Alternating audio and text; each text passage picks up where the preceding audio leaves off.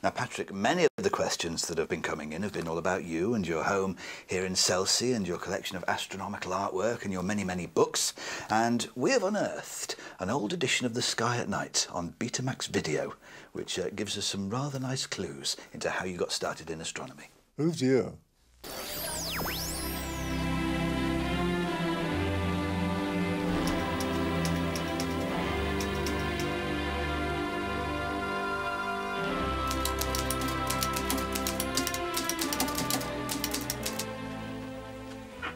Good evening. I say, how terribly interesting. Now, let's see if everything is as it should be. That's one of mine, and that's one of mine, that's one of mine, that's one of mine. Oh, that's one of Arthur's. Bless him, still doing his mysterious world, chasing yetis.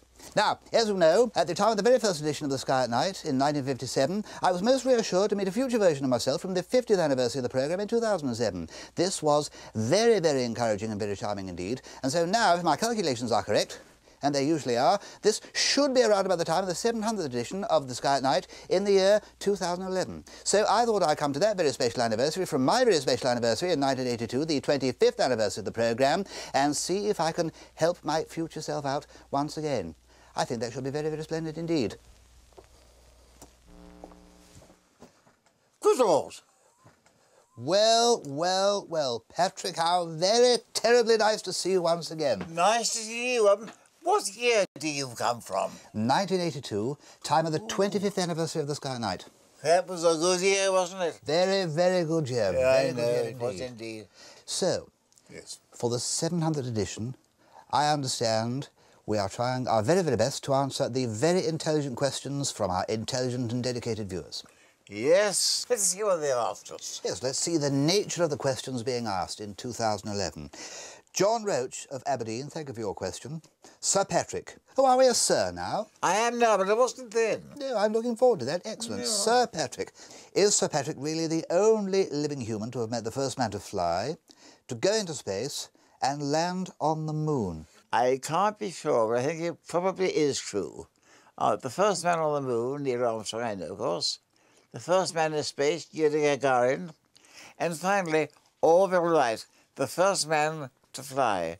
And I met him when I was learning how to fly at the very start of the war, way back in 1939-40. Yes, Orville Wright, a very mild-mannered man of great humility. Very much so.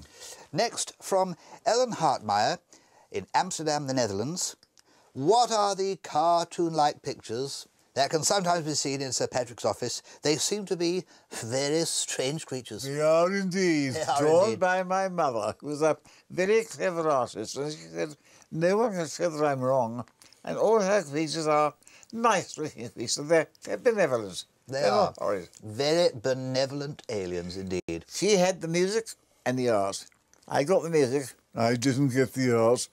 And finally, from Michael Murphy in County Fermanagh, what has been your greatest achievement over the last 50 years of doing The Sky at Night and your career?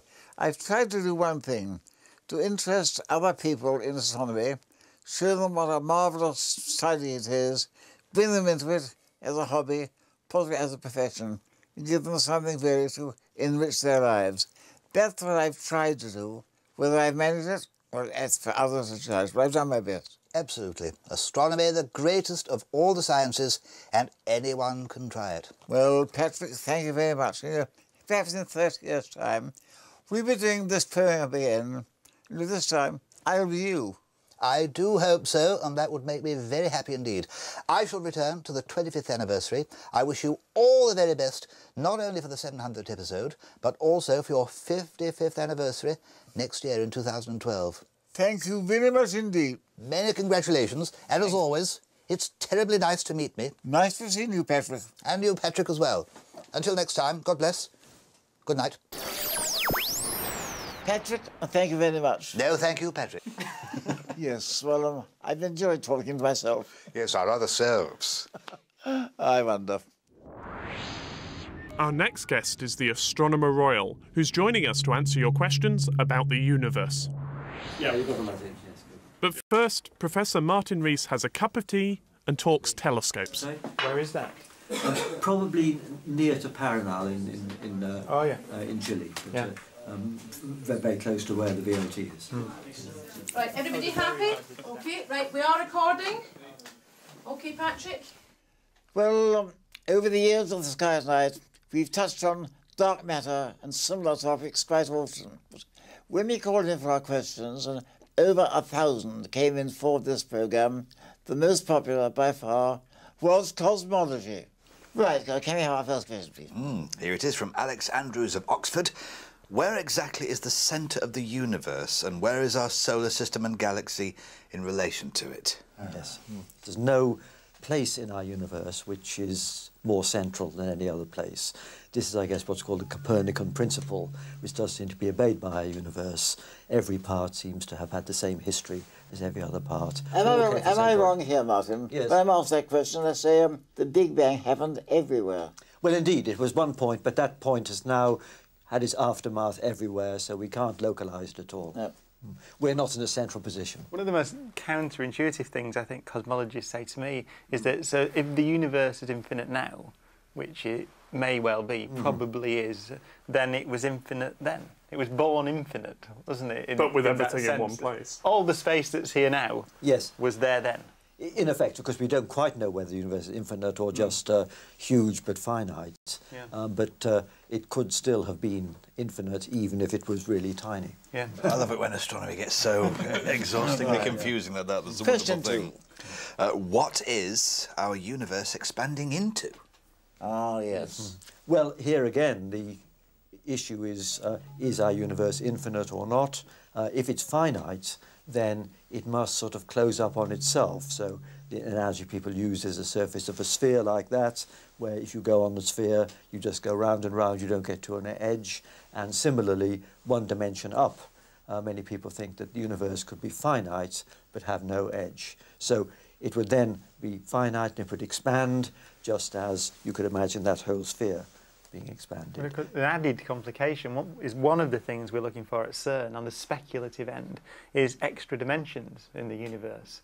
Those are real. There are real theories that predict or suggest there may be extra dimensions, and that would mean that what we call our universe now is a sheet. Could be a sheet, a four-dimensional sheet floating around in a higher dimensional box, which well, that's right. The dimensions in string theory are normally thought to be very tightly wound up, so they only affect at small scales. But that may not be true. They may be detectable on the scales measured at CERN. But then, as you say, there is the idea that perhaps our universe is, as it were, alongside another. You can imagine this table and a parallel table up here, and ants crawling around on this table would think they're in a two-dimensional universe. They wouldn't be aware of another population. And likewise, one dimension up, there could be another universe just that far away from ours. But if that distance measured in some fourth spatial dimension, and we're imprisoned in our three, we wouldn't know about it. One nice thing about that, it's still speculation, but this is a potential explanation for why gravity is weak compared to the other forces, which is something we'd like to try and understand. But if you allow gravity to leak off your universe and exist in these other dimensions, then you've explained why to us gravity appears weaker than the others. Going into very deep water, so it could be very shallow water, but in an extra dimension. It's much more fun when we don't have the evidence, Patrick. We can speculate. Well, the next one we have from Peter Burgess of Gloucester. How does gravity bend light if photons have no mass? Well, photons have energy, not mass, but I think that's a kind of question that Newton would have worried about when he thought of gravity as the standard inverse square law, etc. I mean, I think my own definition of gravity is quite simple.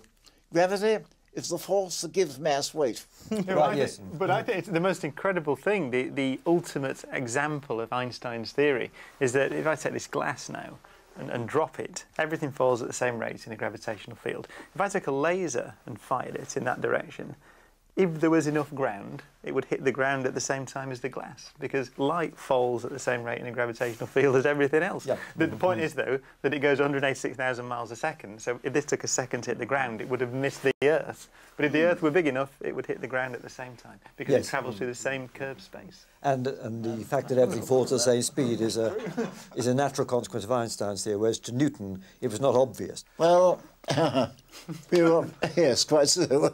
I'm rather stunned. What about you, John? Are you stunned too? I haven't any more questions. Completely and wonderfully. And any more questions for us? Lightsabers, as seen in Star Wars. Lightsabers. Lightsabers, as seen in Star Wars. That's an engineering problem, John. Yeah, you're asking the wrong people. Well, that was a marvellous discussion, and I hope everyone understood it and is now absolutely clear as to what it was all about. Martin, thank you so much. It's been a great honour to have you with us. For our last section, we've been joined by Dr. Brian May. He started out as an astronomer before being lured away by the bright lights of rock music. How are you? As the Astronomer Royal left, he made an intriguing observation. I don't know any scientist who looks as much like Isaac Newton as you do. I enjoy that. Yes. That will be my after-dinner comment. Yes. Thank you very much. Lovely to see you. Brian is going to help us answer some of the more general questions. Okay, we are recording. Let's begin with the questions. Let's have the first one, John. And it comes from Adrian Barnard from Didcot.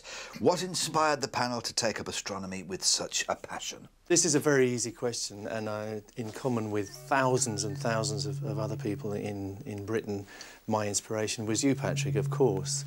A little book which was in my school library called The Earth, and I borrowed it and I think I almost never gave it back. I just read it from cover to cover over and over again, and I discovered about the formation of the Earth and trilobites and the emergence of life, and I was hooked forever. And I used to beg to be able to be allowed to stay up and watch the sky at night. So I'd forgotten that little book I wrote years and years ago. It's a wonderful book. Right, come on to you. Well, it will be no great surprise, Patrick, that it was you again, but not a book this time. I sat in my first term at Torquay Boys Grammar School in the audience for a public lecture you gave on the outer planets. And you taught for an hour, and I don't remember the hour, but what I remember is what you said right at the end. You came straight to the front of the stage, and you said, well, I've told you what we know about the outer planets, but the truth is we don't know very much, and by the time any of you grow up, then we'll need to have found out a lot more. And it was the first time I'd heard an adult say, we don't know everything yet. And I thought, I want to do that. So it's entirely your fault. I still don't know much about the outer planets, though. No, right. And you came up to me after and began talking to me. I thought, then we'll keep an eye on this boy. Very kind of right, you to say. Come to you. Well, again, at the risk of being repetitive, it was a book that you wrote, but I've got it here. So I brought it with me. It's this one. It's the Observer's Book of Astronomy. Patrick Moore, there it is. And it was, I know when it was because I got it as a school prize in 1978, so I chose it as a school prize. What was the prize for? Unfortunately for me, I thought it was, when I remembered this, I thought it must be physics or science. It's for 100% attendance. So it's not distinguished in that sense. But yes, it was this book. It's in the same series as the Earth. And I also asked for that for the book that I had as a school prize, strangely enough. Yeah. Because I'd worn out the copy that I got from the school library. Fantastic. Well, John, what about you? Well, Patrick, once again, it was you. And I remember being off school one afternoon with measles or something, and I watched a repeat of The Sky at Night one afternoon on BBC Two. And there you were. I'd never seen any presenter speak this way, and I was fascinated. So I was inspired into astronomy and impressions as well. And that's because of you. Well, I'm flattered. In my case, it was picking up a book, The Story of the Solar System by G.F. Chambers, published in 1898. I read it when I was 7 in 1930. Right, next question, John. This one comes from Mark Ike of Birchington in Kent. After all the previous shows, can you pick a highlight, or is there an episode, Sir Patrick, that sticks in your mind that has a real wow factor? Shall I begin this one? This one's for you. The first photograph back from the other side of the moon. The Russians had said they'd send them over as soon as they got them from the probe Lunik 3, which was going around the moon, and they had used my charts, and they promised to send the photograph, and they did. And I was actually on the air live when they came through. So that was a great moment, I must say. What about you? I think it would have to be the first moon landing. Yes. I was down in Cornwall with my drummer, Roger, in his mum's house, and we just sat there watching a TV screen about this big, and there you were. And it was all very unreal. I think about it a lot, and it seemed like the most unlikely and sort of modern thing that could possibly happen. And it's a long time ago now, isn't it? You know, it is indeed. But that's an unforgettable moment, and I think it's one of these things everybody knows where they were at that instant when it was one small step for mankind and one giant step for mankind, or whatever it was. I think he was slightly confused as well, wasn't he? But wonderful. I'll never forget that time. We were seeing things actually as they happened, or rather 1¼ seconds later. What about you? The night Huygens, the probe landed on Titan, Yes. and I was at mission control, and because we'd already got to know the scientists, because we'd had them on the sky at night, we just stood in the corridor more or less and grabbed people as they came past as this story unfolded of a probe that they'd built landing on Titan and sending back the first images from this wonderful world. As yet, we've still got no scientific data from Huygens. And there it is! We have seen the impact of the probe with the surface directly from 2 sensors. That's not my favourite bit. My favourite bit didn't get on camera. Just outside, there were a bunch of amateur astronomers with telescopes pointing at Saturn. And there was this line of scientists and engineers who'd built the thing that had landed on Titan, but who'd never seen Titan. And they were going up one by one and just looking.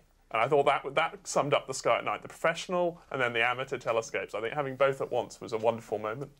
Well, I did have a letter once from a distinguished astronomer, whom I won't name, who made an important discovery of a nova. He'd made a completely independent discovery of Saturn. What about you, This is my first sky at night. So, as far as I'm concerned, this one is my favourite because it's my first. What about you? Well, I do rather love those moments where things perhaps don't go to plan, and that brings out your wonderful sense of humour. I can't see a single star at the moment. It's totally obscured. I remember phrases like, oh dear, we're completely clouded out, oh dear. It's coming out, yes, there is the moon, I can see it for the moment. No, it's gone again. It's gone, however... Absolutely infuriating, and there's nothing one can do. Well, never mind. These things happen and we can't control it. No telescope yet built will show a star It's at anything gone, except point of light. Patrick. Is it gone? Oh, no. Just as I got it on the crosswires, it blacked right out. How absolutely typical. There's nothing we can do about it. I can't move a 24-inch telescope quicker than that. No, I'm afraid you can't. And you've got a wonderful sort of stoicism when things don't go to plan. I think that's a wonderful quality of yours that I always admire. Well, I feel very honoured. So I hope you've enjoyed our 700th Sky at Night. An anniversary and quite a record, I think. Your questions have been both challenging and illuminating. With over 1,000, we've barely been able to scratch the surface. But go to bbc.co.uk/skyatnight and you'll find answers to a few more of your astronomical queries. Well, end of 1 year. And now, next month I come back and we have the first program of our next 700. Until then, good night.